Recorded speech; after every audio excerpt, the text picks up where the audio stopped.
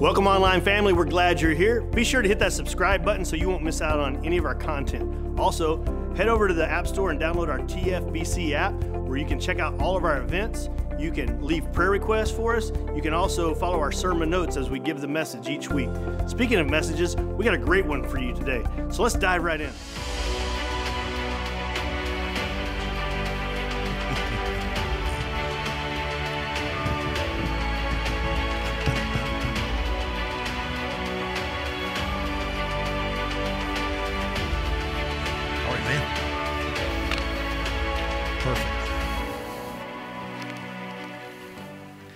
And good morning. If you have your Bibles, turn with me to Romans chapter 12. We continue in our study in the book of Romans, and we are about to make a significant shift. I want to greet each of you, especially those watching online. And hopefully you have your Bibles. As we get to the 12th chapter of Romans, we find one of those therefores we've been talking about, and we need to always ask, what is it there for? And certainly the first 11 chapters, Paul has laid out doctrine, if you will, how it is we can be saved. And particularly he's taken the gospel to the Gentiles. And so remember, his audience is going to be made up of both Jews and Gentiles. And as he is presenting this gospel, he's trying to anticipate and answer questions that are going to come up. And when he gets finished with chapter 11, he is ready then to make his powerful statement, therefore, based on all that's happened. And so I'll invite you to stand with me for the reading of God's Word as we look together at the first few verses of the 12th chapter of Romans. Paul begins, therefore I urge you, and you might think beg or plead is the word used here. I urge you in very strong terms, brothers and sisters, in view of God's mercy, think the first 11 chapters, in view of what he's just told you in chapters 1 to 11, in view of God's mercy, offer your bodies as a living sacrifice, holy and pleasing to God. This is your true and proper worship. Do not conform to the pattern of this world, but be transformed by the renewing of your mind. Then you will be able to test and approve what God's will is, his good, pleasing, and perfect will. For by the grace given me, I say to every one of you, do not think of yourself more highly than you ought. I think the Jews probably in the crowd that day needed to hear that a little bit as they were maybe looking down on the Gentiles around them. Do not think more highly than you ought, but rather think of yourself with sober judgment in accordance with the faith that God has distributed to each of you. For just as each of us has one body with many members, and these members do not all have the same function, so in Christ, though many, we form one body, and each member belongs to all the others. We have different gifts according to the grace given to each of us. If your gift is prophecy, then prophesy in accordance with your faith. If it is serving, then serve. If it is teaching, then teach. If it is to encourage, then give encouragement. If it is giving, then give generously. If it is to lead, do it diligently. If it is to show mercy, do it cheerfully. And may God add his blessing to the reading of his word. Thank you, and you may be seated. If I were to ask you the question, how many of you want to know what God's will is as you're facing maybe a challenging situation, a difficult situation? Many times we would say, if I just knew what God's will was in this situation, if I just knew God's will. And we have to be careful with that, because when we arrive at this portion of Scripture, Paul is going to make it very clear what God's will is. In fact, I would suggest to you this is one of the places where I believe not only is it a hinge point for the book of Romans, I believe it's a hinge point for all of Scripture. I literally believe the 12th chapter of Romans can serve as a hinge point to give us insight and understanding to the whole scope of Scripture. In the very beginning, we understand there was darkness, there was chaos, and God began to create. God reveals himself. He appears on the scene. God is a creator. He begins to speak. The Spirit is present, and creation responds, and God calls forth creation. He said, let there be light, and there was light. God is creating. And then if we go all the way to the end of the Bible, in Revelation, we'll find God is creating yet again a new heaven and a new earth. And we get reminded that God is a God who is making all things new. How many of you know what it is to get up in the morning and feel a pain and say, oh, that's new?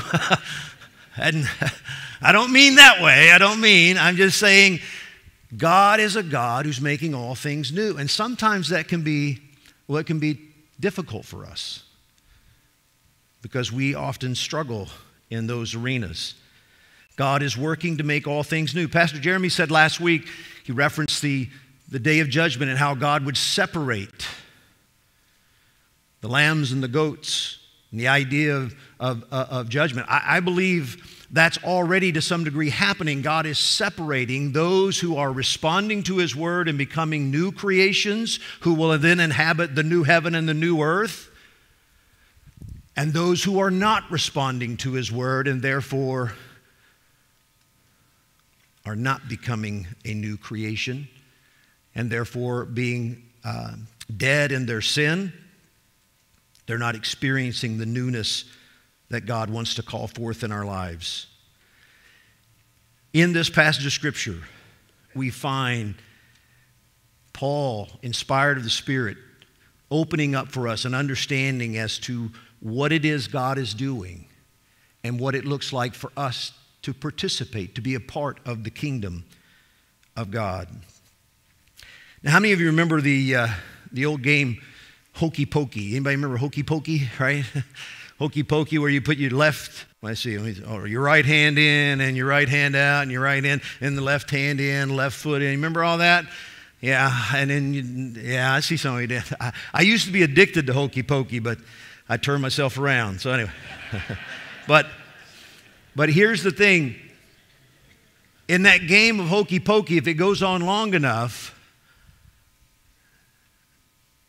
you finally get to a place where I put my whole self in.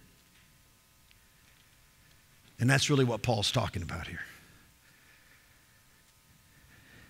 It's a profound statement that Paul says, if you really understand the first 11 chapters and what God has done for us in Christ, the only response that one can give is to offer themselves as a living sacrifice, holy and pleasing to God. What's holy mean? Holy is just a good church word. It means set apart. If something's holy, it means it's set apart for God's purposes. This building is a building that may in some ways be like other buildings in town, but this building is viewed differently. It's a building that is set apart for the worship of God. It is set apart for God's purposes. Therefore, how we view this building and what we would do in this building may be different than how we would think of other buildings.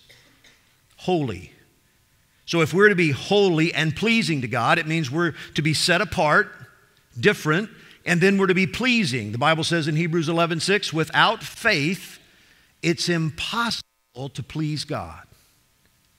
So we know if we're going to be a living sacrifice, holy and pleasing, we're set apart and we're exercising faith. We're trusting God. And the language here is clearly language of Old Testament. It's the language that the Jewish people there would have resonated with, the sacrifice of the animals that were a part of their worship system. And Paul is now turning it around and he's saying, God doesn't want your sacrifice of animals.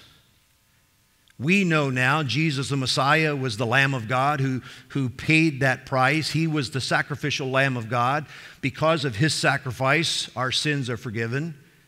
And Paul's introducing a new teaching. God's not looking for sacrifice. He's looking for living sacrifices. People who understand what He's done for us and hear Him speaking to us and calling forth that which is new. And therefore we become living sacrifices. Pastor Jeremy mentioned last week that the primary purpose for which we as humans are created is to glorify God and enjoy a relationship with Him. That's when you really sum it all down. Why are we here? What's our purpose? We are to glorify God. And Paul's saying here, the way we glorify God through worship is by becoming living sacrifices. He says that is your true and proper worship. Now remember, he's speaking into a culture in a time where they had all these religious things that they would do.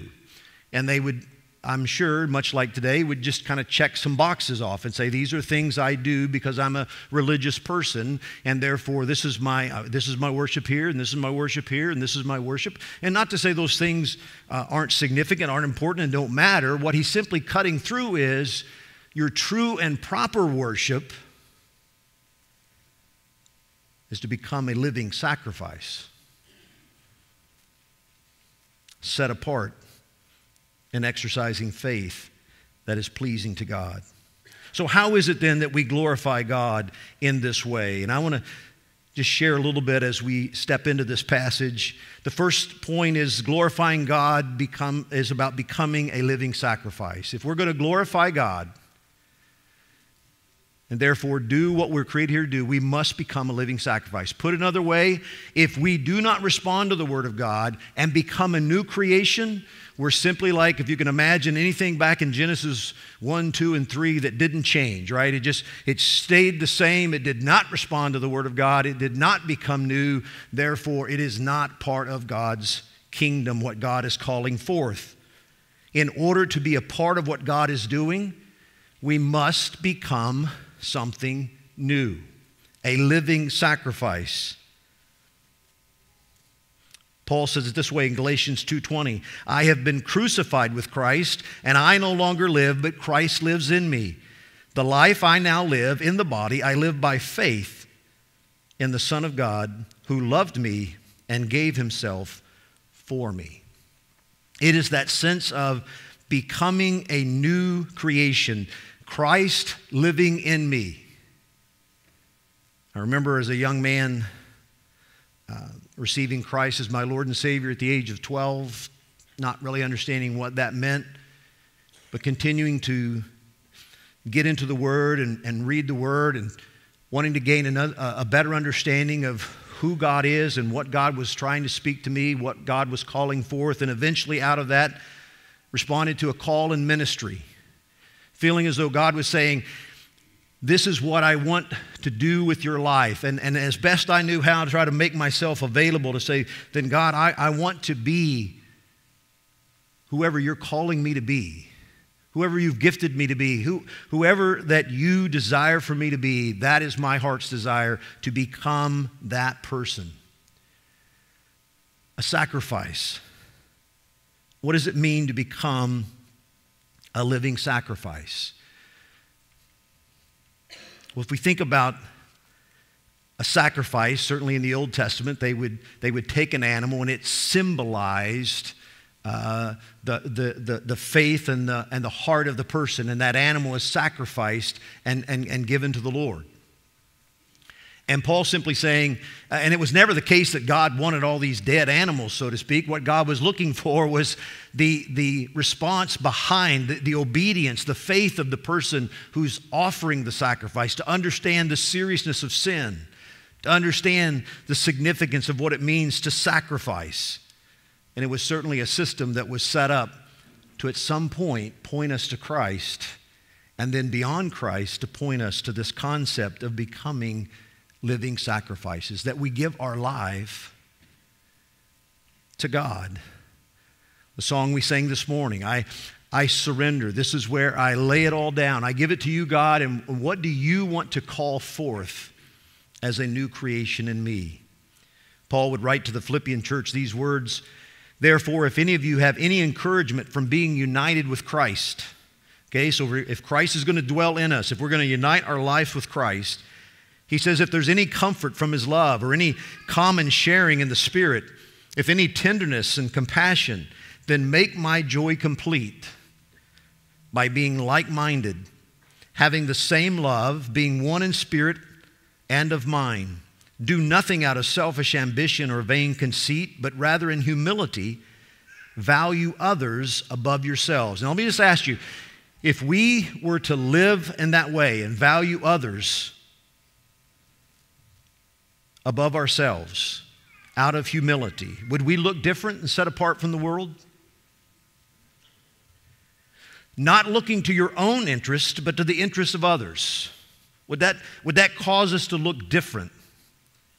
In your relationships with one another, have the same mindset as Christ Jesus, who being in very nature God, did not consider equality with God something to be used to his own advantage. Rather, he made himself nothing by taking the very nature of a servant, being made in human likeness, and being found in appearance as a man. He humbled himself by becoming obedient to death, even death on a cross. And therefore God exalted him to the highest place and gave him the name that is above every name, that at the name of Jesus every knee should bow in heaven and on earth, every tongue acknowledge that Jesus Christ is Lord, to the glory of God the Father. And then he would go on to write, do everything without grumbling or arguing, so that you may become blameless and pure, children of God without fault in a warped and crooked generation. And then you will shine among them like stars in the sky as you hold firmly to the word of life. I think when we read that last verse, we can clearly acknowledge that we definitely have the warped and crooked generation all around us. It seems like things are becoming more warped and crooked all the time. The question is, will we find that capacity as Christ dwells in us to begin to do what God's called us to do without grumbling and arguing, so that we can become blameless and pure, children of God, holding out the words of life? Now, for this to happen, there has to be a change. We have to understand some of what it means to become a living sacrifice. As human beings, there's basically four aspects to us. One would be what we call our soul. In order to become a living sacrifice, first and foremost, your soul must be given to God. You must begin by praying, receiving Jesus Christ as Savior and Lord, that what we would understand as soul, the essence of who we are, has been given to Christ. He is Lord of our life. And then there's three aspects beyond the soul that we might refer to: body, mind, and will. Body, mind, and will. The first one he addresses here in this first part, the body. We are to offer our bodies as a living sacrifice. That's the physical bodies, that what we do. So today, for those who will be participating, for example, in serving with the children's ministry and our family ministry to families through the Trunk or Treat event, we are sacrificing some ways. We're offering our bodies, our cars, our trunks, and we're handing out candy. We are participating together to do something for the glory of God, so that the name of Jesus Christ can be lifted up and we can have opportunity to share or speak light into darkness, to encounter people that God loves. Offering our bodies. This is the part where we serve in some capacity. We acknowledge all of us have been given a gift, a spiritual gift of some sort, and we are to offer our bodies physically in service to the Lord. That goes hand in hand with the second part, and that is the mind. He says, if we're going to glorify God, it's about becoming a living sacrifice and being transformed by the renewing of our minds. Notice he says in verse 2, do not conform to the pattern of this world, but be transformed by the renewing of your mind. The mind offered to God as we study his word, as we allow him to speak to us, we begin to experience God calling forth that which is new. Now, what is the pattern of this world? If we're going to think about not conforming to the pattern of this world, and I don't know about you, but my lovely wife has patterns. I was able to get one this morning. Some of you younger ladies, I'm sure, have no idea what this is, but this is a pattern where you can actually make clothes, right? Yeah, and you take the pattern and cut it out. Some of you ladies know, and you're saying, man, there's a lot of work there. And you'd actually make your own clothes. You can tell, but it's just the way I'm holding the pattern, that I've done it a lot. But here's even instructions how to do it. You can follow the pattern along and cut out the pattern. And one year, actually, I do remember Luann made an Easter dress for herself. And then she made an Easter dress for Rebecca. And then she made a matching necktie for me to match their dresses. And I just said, this has got to stop, you know. That tie was worn one time. But anyway, a pattern, right? So you have a pattern that you cut something out and you have a pattern you're following. What is the pattern of this world? If we're not to conform to the pattern of this world, then let's think for a moment, what is the pattern of this world? May I suggest selfishness? Right? Selfishness would be a big one. Thinking of self, everything goes through a filter of self. What do I get out of it? How's this going to benefit me? We tend to, as human beings, that's the pattern of this world. Selfish. Might attach to that kind of greed. I want as much as I can get.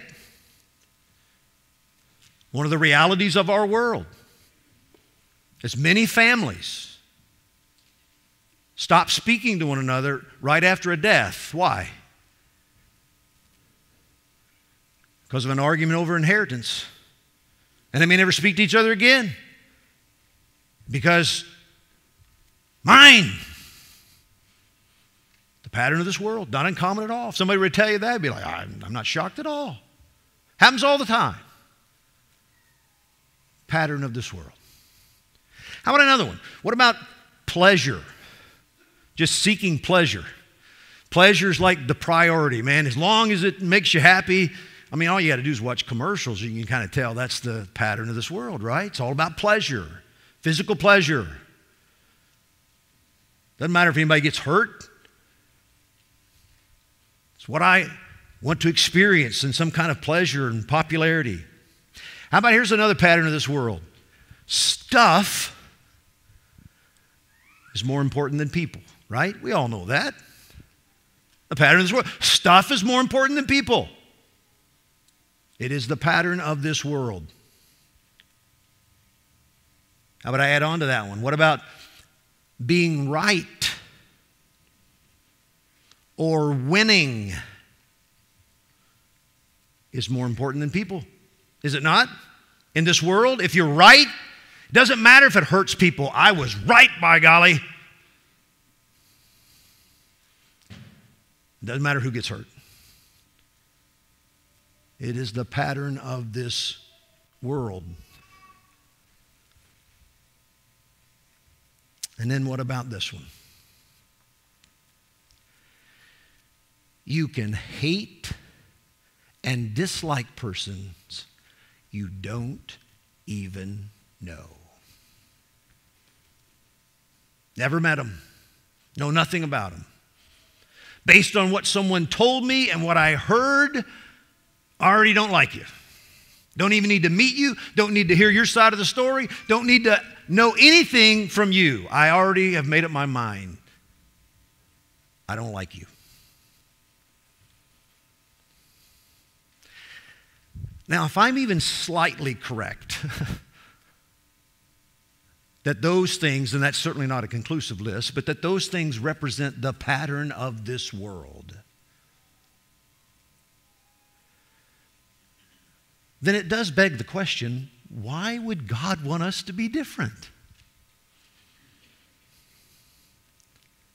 Why would God want His people to not look like and not live according to the pattern of this world?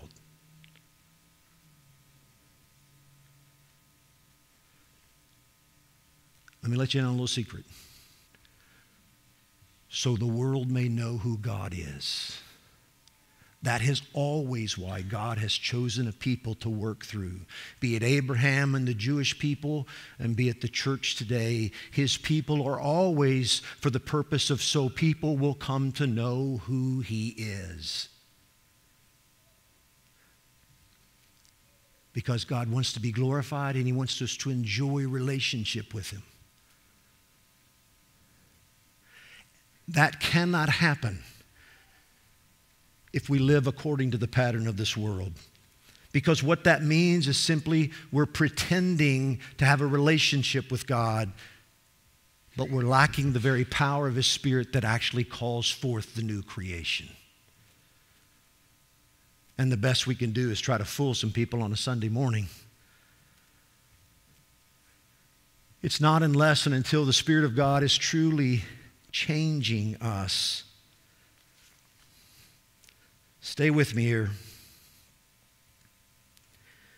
When Paul says, do not conform to the pattern of this world, but be transformed, you need to know the Greek word there is metamorpho. Metamorpho. We get our word metamorphosis from that. Meta means change, right? Morpho, form. Change form. And God has provided for us an incredible example of this in the butterfly. Any of you ever studied the butterfly? You probably remember from school, the caterpillar. When I ordered these, I thought they'd be bigger, you know. Just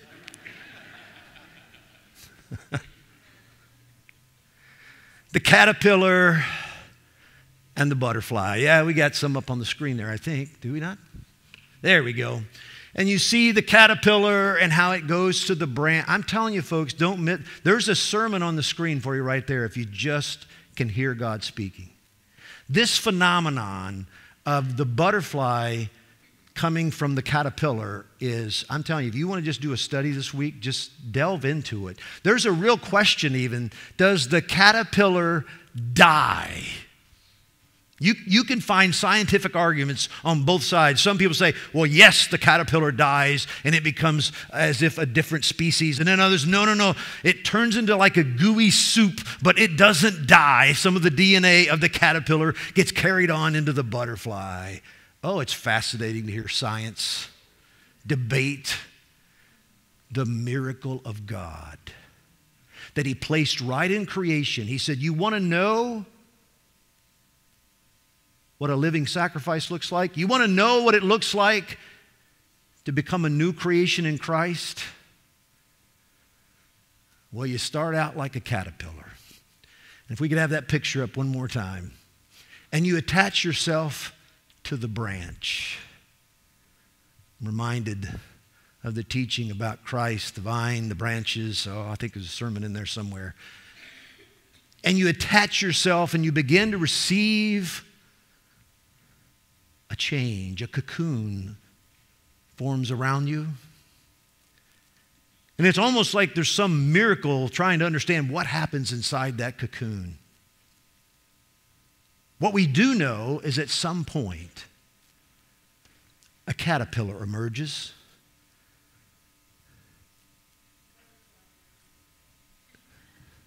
A butterfly emerges. Like I said, right? No. And it's beautiful. It's beautiful. And when Paul says to us, be transformed, be metamorphosed by the renewing of your mind, allowing the Word of God to renew your mind. Some of you probably was wondering what this thing was. This is a reminder. I changed my air filter out yesterday, and it's kind of dirty. So when you think about renewing your mind, friends, can I tell you, if you think the valley has dust and you need to change your air filter, you need to know that the world has tons and tons of dirt that's going to get in your mind and going to cloud the way you think. You need to renew your mind. You need to be intentional about cleaning out the air filter so you can hear from God and know that God is speaking to you. I love how in John 14, Jesus taught, all this I have spoken, he said to his disciples, all this I've spoken to you while still with you. But the advocate, the Holy Spirit, whom the Father will send in my name, he will teach you all things and remind you of everything I've said. How many of you got a reminder from God this past week? I hope you did. I hope there was something you were doing and going through your week, and all of a sudden God reminded you of something. He brought a scripture to mind. If that's not happening in your life, then maybe you need to change the filter and get into the Word a little bit so that God can, through the power of His Spirit, bring to mind, remind you of something. When you get ready to act out of selfishness, or you get ready to do something that is according to the pattern of this world. I drove up to Modesto this past week for a service, and was driving down the 99. Anybody been on the 99 lately from Modesto to here? You can get worldly. I'm just going to tell you. You can both see the world and you can be tempted to be like the world driving the 99. And sometimes you need God to bring to your mind, remind you of something He has said to you. I want you to take just a moment. I want you to think about a situation you're dealing with right now, maybe in your family, in your workplace, in your neighborhood. I'm going to give you just a couple seconds to be still and experience God. What is it God wants to remind you of that maybe you had forgotten about out there? Just let Him remind you of something in here. In His presence, in this place. What does His Spirit want to remind you of?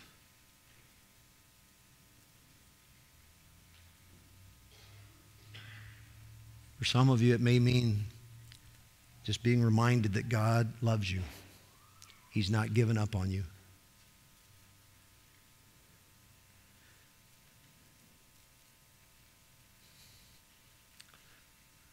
For others, it might be He wants to remind you that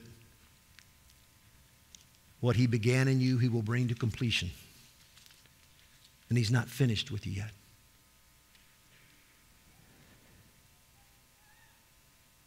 For others, maybe He just wants to remind you that that person is more important than that problem.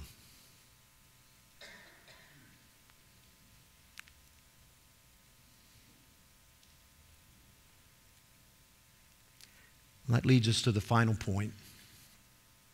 If we're going to glorify God, which is our primary purpose, it is about becoming a living sacrifice. That's very clear. It's God's will. His good, pleasing, and perfect will is that we become living sacrifices, that we be transformed, that we become something new. Think of the being transformed from the butterfly from the caterpillar to the butterfly, and it doesn't happen overnight. It is a process.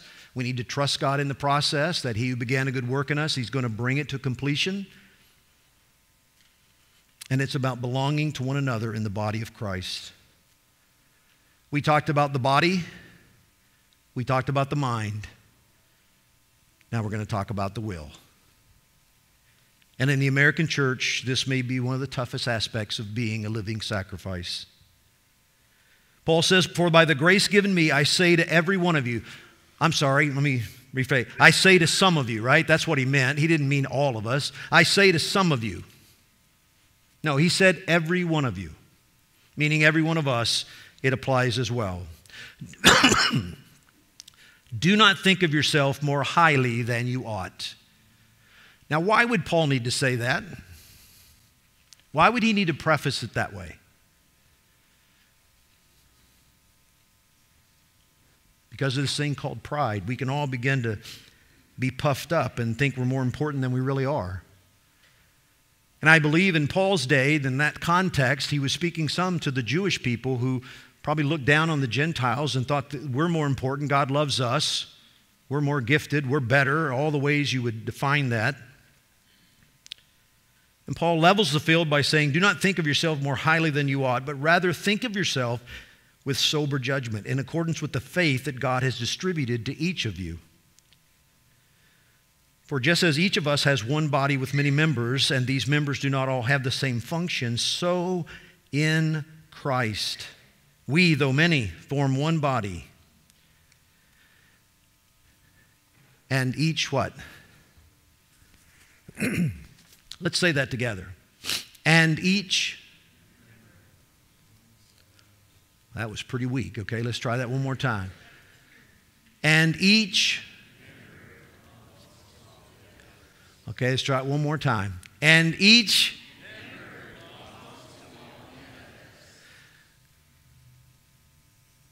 That, my friends, is a hard one in the American church. We want to see ourselves as being individuals, not connected. Want to do my own thing in my own way.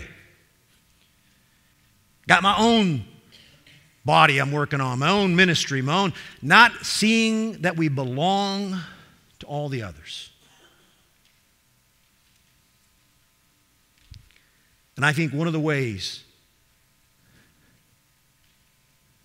that the devil has been able to keep the church, largely in America, and probably worldwide, but certainly the American church, limited in what we're able to do,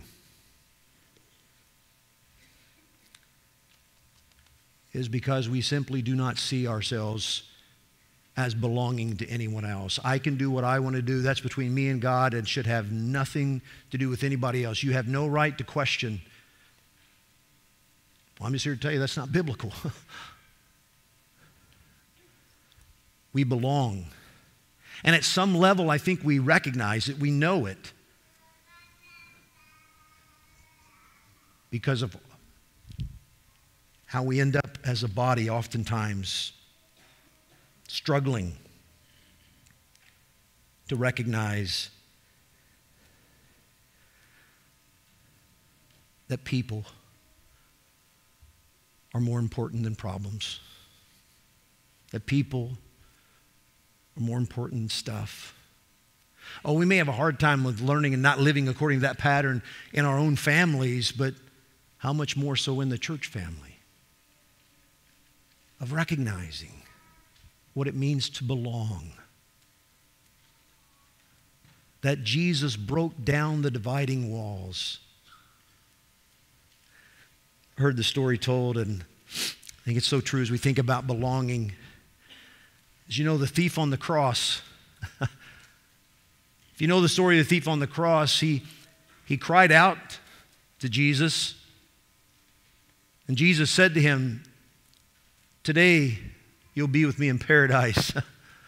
And if you just think and kind of fast forward down the road a little bit, and all of a sudden this thief, he shows up in heaven, right? And he gets there, and they're like, "What are you doing here?" And he's like, I don't know. This is where I was told to go. And they're like, "Well,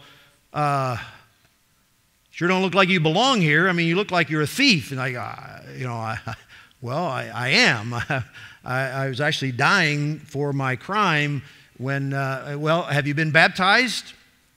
No. You've not been baptized? What do you have that says you belong here? And I love this when he said, the guy on the middle cross told me I could come. Isn't it true? We belong because Jesus said we belong. And I hope and pray today as we gather in this place, we can read this passage and we can think about how, well, in Paul's day, I'm sure there were some Gentiles and probably some Gentile women who had been told their whole life, you can't go there in the temple and you can't go any further. And all of a sudden, walls have been broken down and they have access. And Paul's saying to them, you belong. You belong. You matter to God. And my prayer is that we will know what it is to glorify God as a church